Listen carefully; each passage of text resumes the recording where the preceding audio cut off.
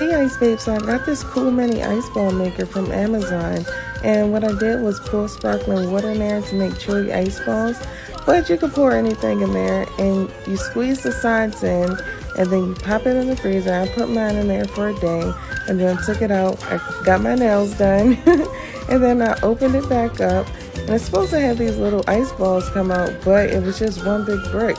I don't know, maybe I did it wrong. Comment below if you tried this product.